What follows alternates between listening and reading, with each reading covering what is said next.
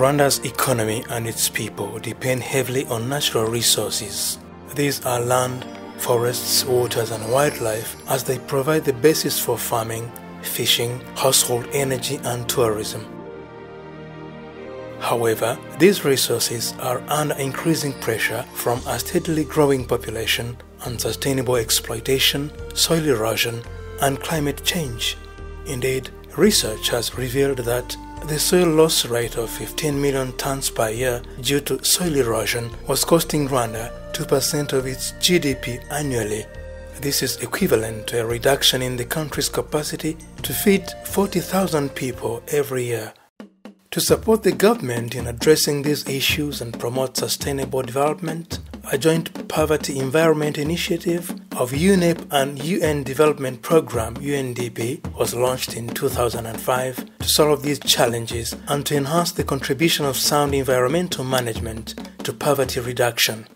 You cannot tackle the issue of poverty reduction if you don't consider the linkage with the environmental protection and the sustainable natural resources use. So the PEI came to look at those issues to see how, from planning process through budgeting to implementation and monitoring, the linkage of poverty reduction and environmental protection should be taken care of. The first phase of implementation of the PEI, December 2005 to May 2007, focused on the integration of the environment into EDPRS-1, the first economic development and poverty reduction strategy.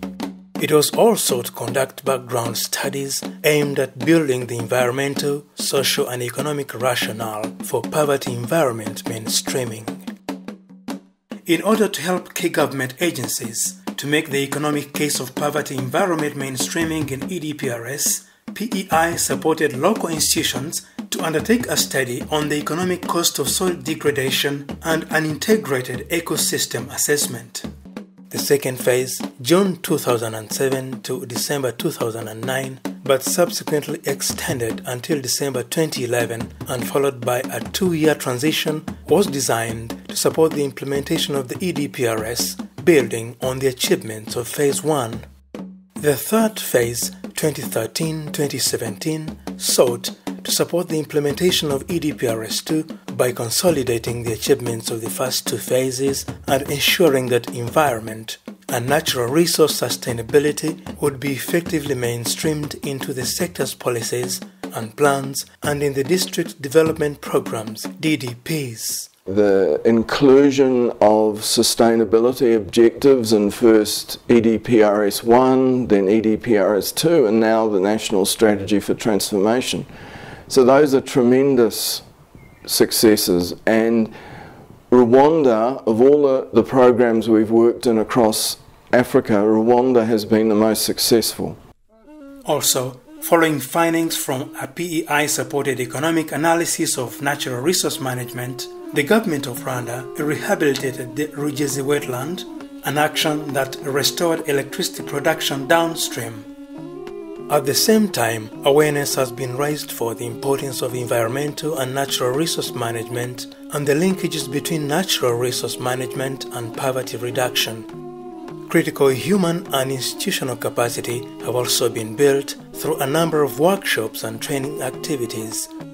All this has contributed to changes in behavior and enhancement of capacities. From the capacity building perspective, the staff that we got to support the staff within the Ministry of Finance, but also in other sectors, to help mainstream environment and poverty reduction as interrelated aspects. It has really helped us. If we talk about capacity building, now it's not a difficult or new concept in terms of mainstreaming environment and poverty reduction.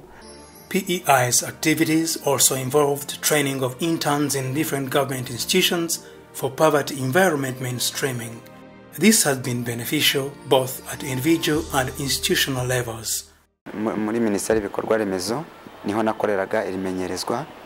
Aya mahugurwa nahawe na PEI yaramfashije cyane kuko byampaye ubumenyi binyongerera ubunararibonye bijyanye na gahunda y'ibidukikije, kumenya kwinjiza gahunda y'ibidukikije mu igenamigambi ry'igihugu, bigatuma mbasha kuba umwe mu batsinze ibizamini nkaba nkora hano muri REMA. Nkanjye nk'umuntu wari winjiye mu kazi maze kubona amahugurwa ya PEI, ntabwo naje nk'umuntu mushya, nari maze kumenya guhuza ibidukikije n'iterambere ry'igihugu, kumenya guhuza ibidukikije no kwivana mu bukene, kuko n'ubundi mishinga nkorera ishinzwe gukura abaturage mu bukene ariko n'ubundi hifashishijwe ibidukikije.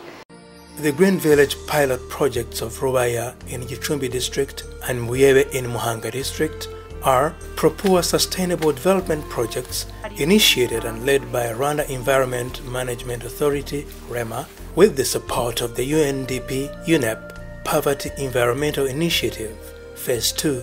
A set of toolkits was designed to provide guidelines for a smart green village in all its components: sustainable agriculture, water access, energy efficiency, sanitation and hygiene, settlement and housing design, value addition chain, solid waste management, and knowledge hub. These villages are a demonstration of how integrated environmental and natural resource management approaches can address the challenge of poverty reduction and economic development in a sustainable way and in a participatory integrated approach.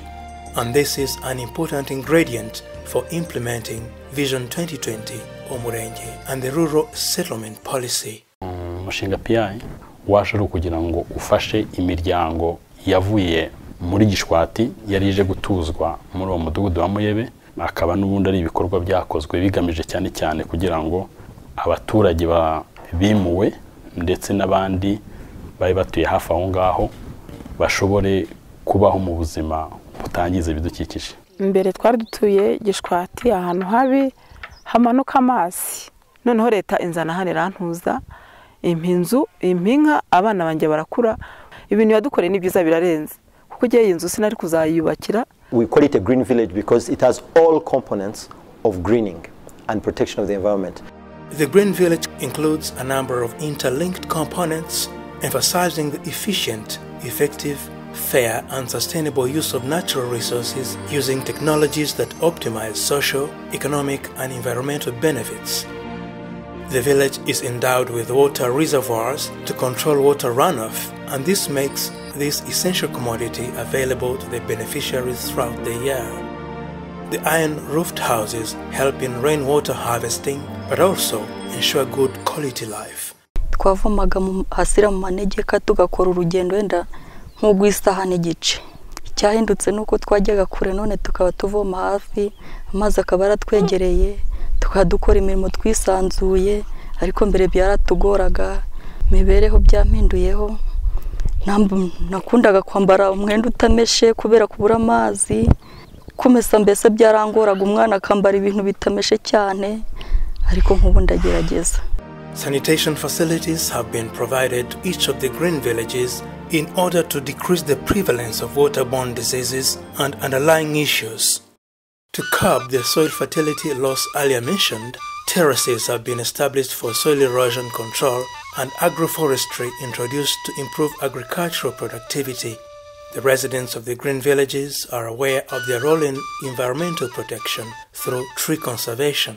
Mu kurengera ibidukikije nkurikije amahugurwa menshi mpabwa n'inzego z'ubuyobozi, ntabwo nshobora kwishimira ko umuntu yatemye igiti kandi igiti gituma nibura umuyaga utaza ngo ube watwara izi nyubako.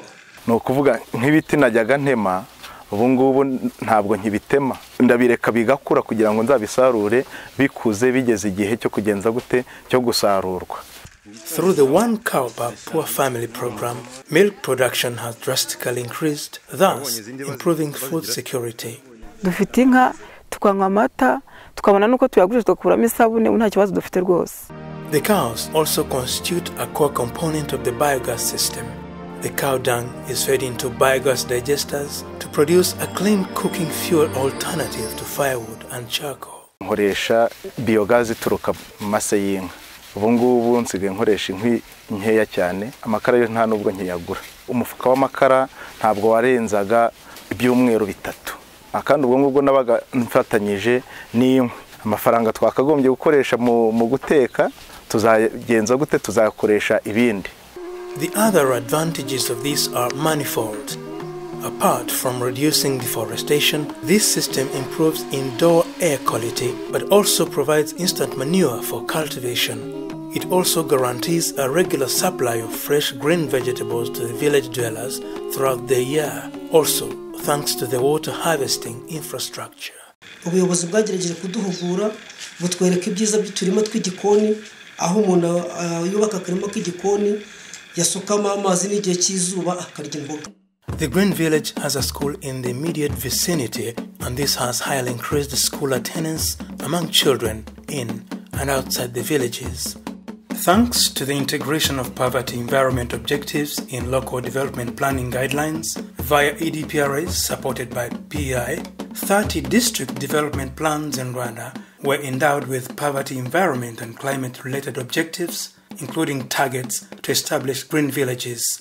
Nk'ubuyobozi bw'akarere umushinga tuwufata nk'ipfundo, ubwo rero nka PIA icyo yadufashije ni uko ubunararibonye bw'uko byakorewe muri murebe ya mbere ari nabyo twakoresheje turimo gushyira mu bikorwa umushinga w'umurebe ya kabiri. So having found that concept is very useful, we scaled it up. We went to Ngoma in Lukumberi, we went to Taba in Huye, we went again to Kabyaza in Nyabihu. The government of Rwanda has now mandated that at least one green village should be developed in each district, with this policy to be implemented by the Rwanda Housing Authority, supported by Minaloc. This is indeed within the framework of the Integrated Development Program, IDP. So these IDP, they are Integrated Development Program villages, where we settle people, but we have pillars we have to fulfill. Land consolidation, human settlement in a small area, and then we even went up to have 4-in-1 houses in one plot, 4 houses or 4 families in one plot. We have multi-purpose halls, woodwork houses, carpentry, energy, water, sanitation, schools, playgrounds, laboratories, dining halls, etc., etc. As I speak now, we have already 44 green villages constructed. It is because the 2 that were supported by PI indicated the success in poverty reduction and natural resource efficient use. Now we are going to one sector, one village, so that by 2024, the 7-year government program, every sector will be having an IDP model village with all pillars, including the greening part.